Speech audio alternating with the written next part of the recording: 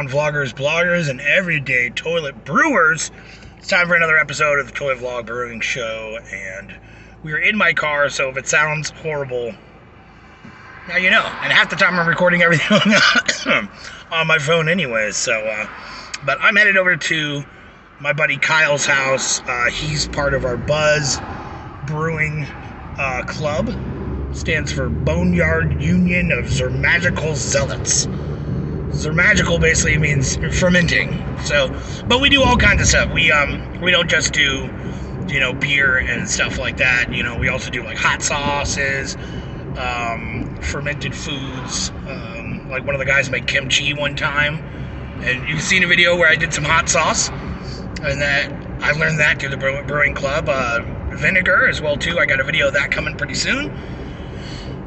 But yeah, all that other stuff I've learned through the brew club, and we also do gardening and stuff like that. Like all those cayennes I grew myself, and so. But we're headed there for a special thing that Kyle's going to be doing. It's a German style, I think, and I will probably come back with another part on this video and explain more of the process, because I'm not going to be doing the brewing. It's going to be him and the people at the B.U.Z.Z Brewing. At Kyle's of B.U.Z.Z Brewing doing the brew. I'm going to be helping. That's why I'm there. Why I'm coming. But it's a steinbacher, I think. It's a German style beer. But what they would use is that they would use hot rocks to bring the beer or the water up to like steeping temperature, for when you steep your grains. And then you put even more hot rocks in to bring it up to a boil so you can boil your hops. He's never done anything like this before, and it's gonna be fun. Excuse me. But yeah, that's the one entire point, is that he made a special thing so we could all get together and kind of try it out. He's done some research and everything, and as of I think it was 8 this morning, he put those rocks on the fire, and they've been chilling out ever since. This guy lives on the complete opposite of town from where I live, here in Champaign, Illinois. But what do you call it? I'm driving there, I'm going through downtown, and everybody's outside because it's freaking beautiful. It's 80 degrees here in Champaign. I take that back, 78. As of what my dash says, 78. But it's really nice, and everybody's downtown hanging out, and I've got a 3-day weekend, so... red light! Well, yellow, but still. I've got a 3-day weekend, so I convinced the wife to let me go hang out with the brew guys for a day. I'm not going to be there all day, but either way. And I'll have videos of him doing the stuff and everything like that. So it's going to be pretty cool and interesting, and something to learn that's new that I've never learned. So either way, we'll see you on the next video. So here is our hot rocks. It's our mash tun that we're going to be using. And then we got ourselves a wort chiller over here. This thing is so huge. Yeah, it's going to be a fun learning experience. So a simple mass schedule, just like one rep, 110. Yeah, I'm gonna do single. Easy. Yeah, I'm just gonna do 152.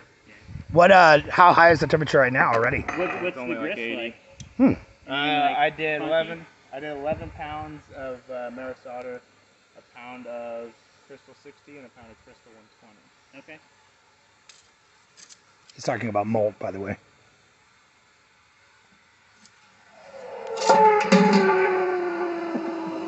Dried fruit. Actually, yeah. Crystal 60 is going to be sweeter.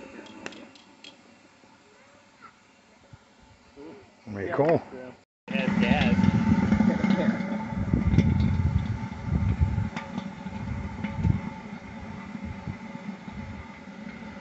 Very cool. Get a little stirring action in there. So with all the rocks in there, are you going to have enough room for grain? Yeah. We should. You're doing a grain bag, right? Bag. Yep. Take them out. Yeah. Oh man, that smells good. It's going to be so blood and thin taste. Yeah, so we didn't get it to get up to temperature with the rocks that we were using, so we're having our own buddy propane help us out. Are you just going to take the rocks out so that you have more volume? Yeah, I'll end up doing here. I'm pretty sure all the flavor that they added to it is just in there now. Well, you're gonna want to put Well, like a fresh rock or two after- in, like yeah. once the mash like maybe starts cooling, so you can get the caramelization. Yeah. I would definitely. So add them. You want to maybe stir or? Are you sure that's not the bird seed? Yeah. Oh shit. I got Basically, third. we don't want any dough balls, so any stir. Yeah. Dough balls are when grain gets stuck together when you're stirring in. Damn, it smells good. It does smell good. I noticed like when you guys were doing Big Brew Day, Anthony had you guys wearing masks when you were. Yep. Is that like OSHA standard crap, or was he like? It might be. I don't know. Yeah. I mean, I was fine with it because like grain dust was everywhere. Yeah.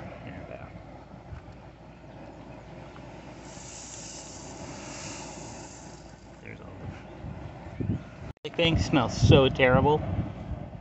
Like my family gets pissed off every time I brew because like the whole basement smells like just all the stuff that you're like really glad you're boiling off. Yeah. Like all the Like good old CMS. And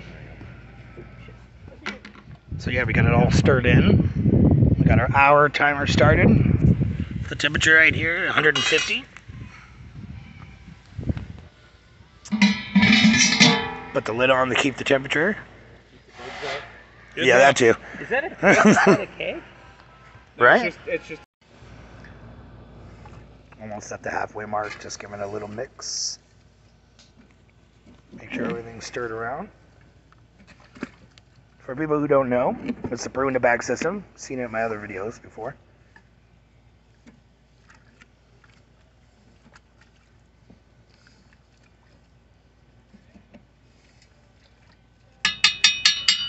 Open here on the side. No. I'm kidding.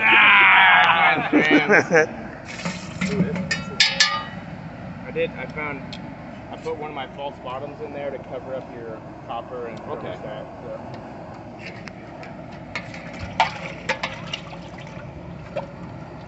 So this is a mash out. Yeah. You got a cookie sheet that you don't care about getting hot? I'm just wondering how that thermometer gauge is going to. So this is the bucket with all of the grain that we used. We're gonna let that push out and sparge, and then we're gonna just dump it in there with the boil whenever it's ready. And we'll show the hops and everything like that going into the boil. And yeah, very cool.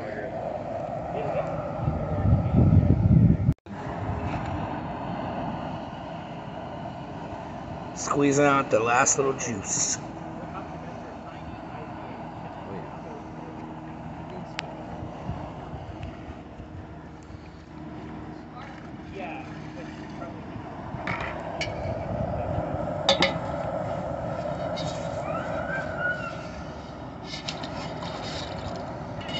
Oh yeah, there's a boil.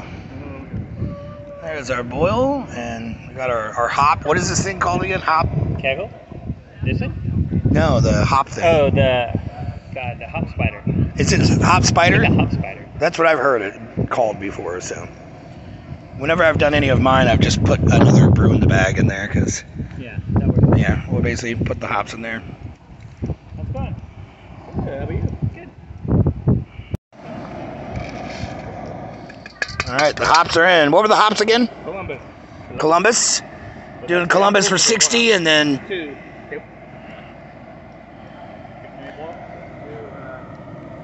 there's our hops.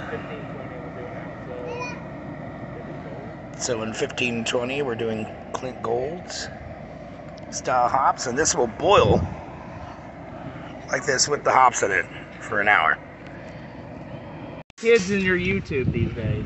Hey, I've had my YouTube channel for 11 years. I have 50 subscribers. Steinbacher. That's our what? Our fourth, fifth rock in there? I don't know. Who's counting? They're all still in there? Yeah. Oh yeah. Boiling good. I didn't know if there was a way to get. I took I didn't know some if you grabbed them out. Yeah. I took some. Oh, okay. Let's throw some more hops in. Wait. You're doing a 60-minute and a 20-minute? All right. So we are about ready to put in our second edition of hops. Which what hops is this? Columbia hops that we're gonna be. So this guy's still been boiling this entire time. There should be bitterness in there.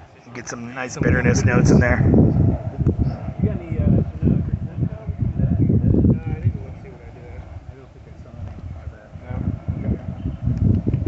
You got any 763? No. I got whatever that Yeah. weird crap I inherited from being the president. All right, so this is what Kyle's got as his wort chiller. It is called a countercurrent. So cold water goes in here, and then the wort will go through here, and then the water just gets pumped through and everything. Very cool. We're gonna see it in action too. So, Some hops. So we just turned off the flame. that's what we could do. It needs to go on here. You want to pick it up, throw all those into the hopper, and then just start circulating? So it's gonna circulate through the wort chiller and go right back into this then.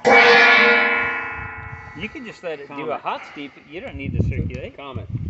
Unless you're trying to cool it down. Just to like Load it? get it cooling. Okay. Lotus. Grapefruit, rose fruit. Bravo. We're dumping all this in? Yeah, why not? Smell it if it smells like. So I guess we're turning it into an IPA. Yeah. Scotch's ass. Dump Yeah. all it in. Yeah. Oh, wow. Come on, muscles, you got it. Where's the picture? Get your video. You see his pecs? I mean, come on, he can lift that. I'm good.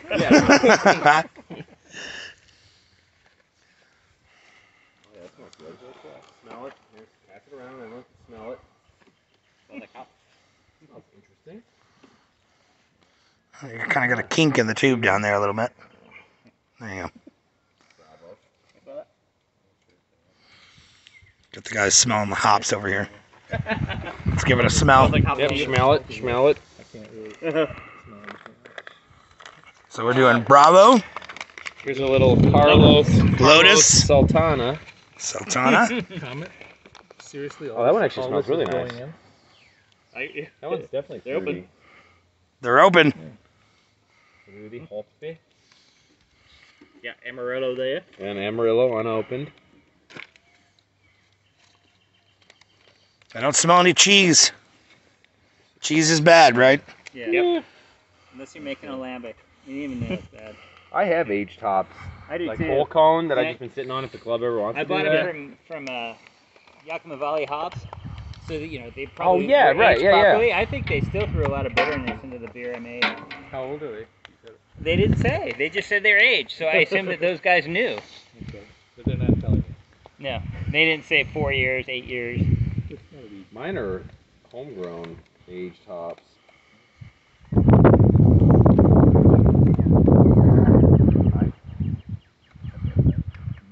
Yeah, well. I want to cut that last little middle section off. I tore this.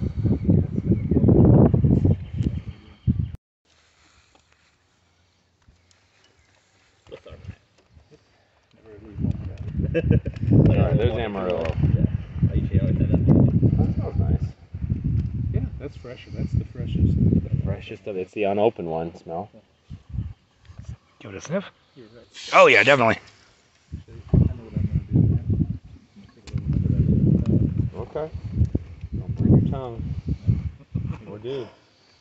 Alright. You guys want to pour the hops in? Yep. Got the first one. Everything. Everybody's got one, right? Alright, Larry, yeah. Here, Yeah. get in here. Alright, Dump okay. it in the thing. Everyone but Kyle, I think.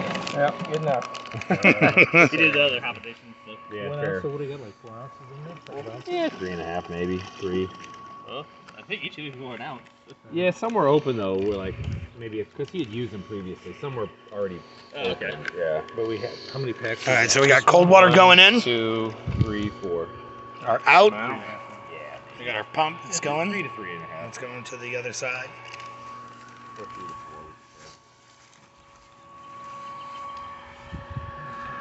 So how long does this usually take to cool it down? Oh, is this the temperature gauge for it? Yeah. Well, so that's Gonna be the work. That's the wort coming out, so it's gonna Yeah. be cooler. So we want to go off of what's this one. Ah, okay. All right, we'll come back with the rest. All right, we finally got it chilled down, and we are racking it off into the keg. That's what our final product looks like. And Kyle's basically just gonna let this chill for a day, and he's gonna pitch what kind of yeast? Yeah, Windsor yeast. But yeah, there's our thing, and then I'll try to snag a bottle and do a little review on it for the channel. Well, there you go, guys. You got the video. I know it's gonna like splice in half and half of us just talking shit and having a good time, but basically that's the whole brewing experience. But yeah, I had a lot of fun doing it, and I'm gonna have a lot of fun editing it. And we talked about maybe live streaming our brew meetings, and that's something I might be actually really interested in. But thanks for watching, and I hope you guys have a good day and enjoy your Memorial Day weekend. Peace.